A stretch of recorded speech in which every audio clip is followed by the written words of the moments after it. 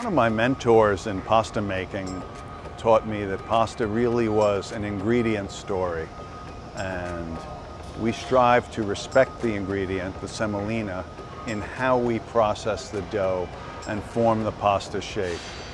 We strive for cool, slow extrusion with minimum starch damage, minimum protein damage, and just really try to get the product the highest possible quality level. Hi, I'm Len DeFrancisi with DEMACO. I'm a fourth generation pasta machine builder. Here before me is one of our newest extruders that we're just finishing up now. This machine incorporates a whole bunch of new technology. We're really excited about this machine because of all the new innovation and new developments we put into it. This is our most popular product, the 7501 extruder. 190 millimeter screw, 520 millimeter die. Just the right size for frozen food factories, for large frozen food factories. Very clean, very heavy duty. The dough handling on it and dough processing is superb. This makes a very high quality product. It's highly automated. You don't really need to do all that much to make it go and to keep it going. It's just a terrific machine and it's a great product. We keep improving it. I think this year's model is the best machine we've ever made. And of course we believe it's the best in the world. Ultimately, our goal is to make the customer look good and make their product as good as it can be. And they come back. This year, every single machine we have sold is a repeat customer purchase. So this machine is basically a standard model. What we do is we'll get together with the customer, go through their needs, their priorities, what they're looking for, what their requirements are, and we'll kind of incorporate that into the configuration of the machine. So we can configure a machine for any kind of caliber or quality of pasta, from the most exotic artisanal pasta to the largest size mass-produced presses, mass-produced pasta presses there are. We'll get together with the customer, go through their needs, their priorities. Oftentimes, the larger customers will have electrical specifications, sanitation specifications, other kinds of quality specs. We incorporate that into the build. The machine is standard and proven and customized at the same time. This machine is for frozen dinners. It's going to make frozen lasagna, and it can make lasagna as well as every kind of frozen entree under the sun. It can do it, and makes a very flexible line. They can switch products in minutes and be making a different item, whether it's Asian noodles or a lasagna dish or a linguine dish or spaghetti and meatballs or macaroni and cheese. All the most popular items, this machine will do it. This is the extruder drive unit. This is custom made for us in Germany.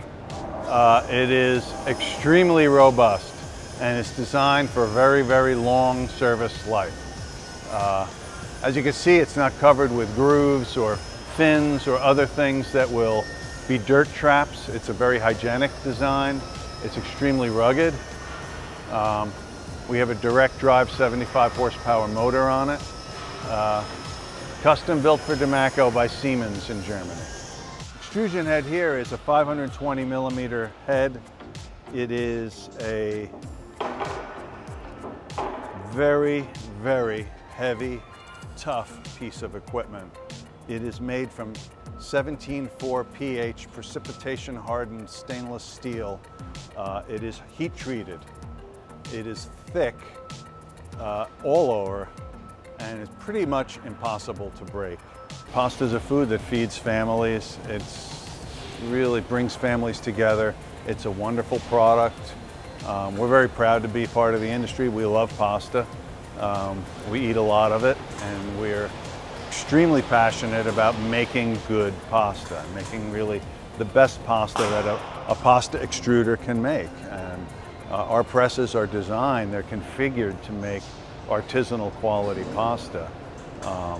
If a customer wants to make the best, we work with them to set up the machine in a way that's going to give them every possible advantage.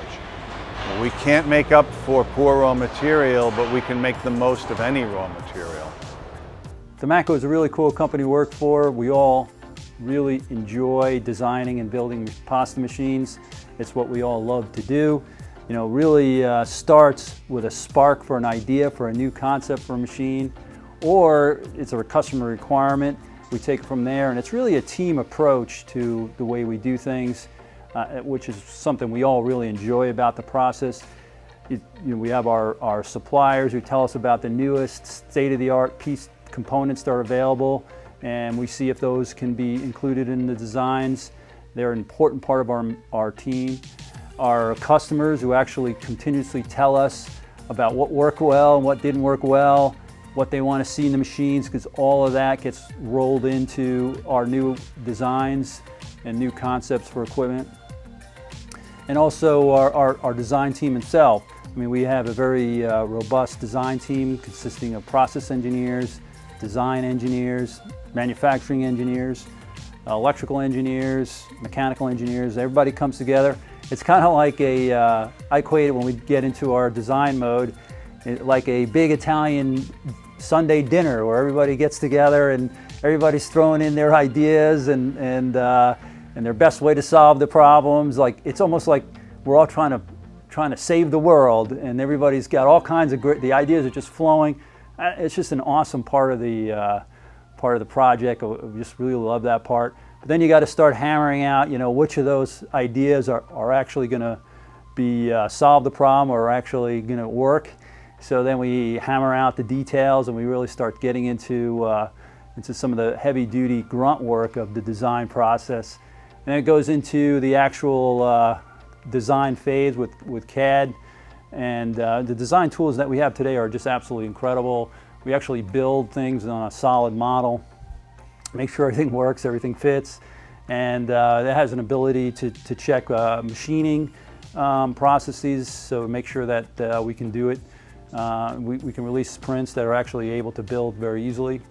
And that's actually the part that I like. Actually, after we get to the design, when we actually put it into the computer, into the model, and we actually release prints, then we get to actually build what we actually put on paper, and that's really cool part. That's really where I got my, that's where I got my start. And it used to be, you know, we'd have I would say to the team, hey, we got the space on the floor. I know right now it's just an empty space on the floor, but in a couple of weeks, you know, this machine we have on paper is what we're going to build, and you're going to actually see a machine here. And of course, a couple of weeks later, that machine that's on the paper and what we just talked about is there. And then we get to bring the customer in and show them this awesome machine that we just built for them. And then we start taking it apart and shipping it and installing it into the customer's facility. And it's just an incredible experience from start, from the concept, that spark of an idea, all the way through to actually building and delivering a machine that actually makes pasta. And of course, when we design machines, we absolutely design a machine with the highest quality pasta, like a chef would want, as the end product. So the entire machine is built around that, and we know very well what needs to be done to get to that point. We know that, you know, the importance of the mixing and the extruding and all those systems that have to be orchestrated perfectly to make sure at the very end you get an extremely high quality pasta.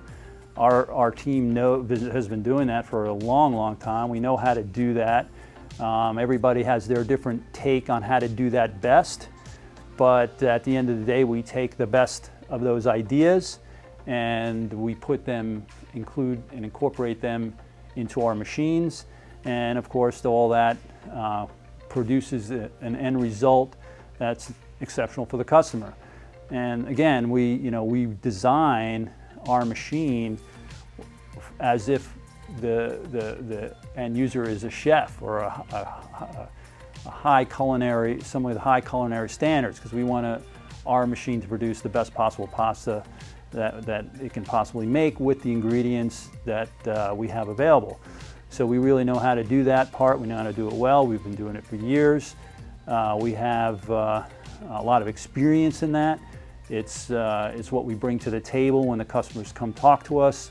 They know when they talk to us, they can talk, their technical requirements, and we will receive and understand those technical requirements and know how to actually put them into the design process to actually make a product that delivers what they're looking for at the end of the day.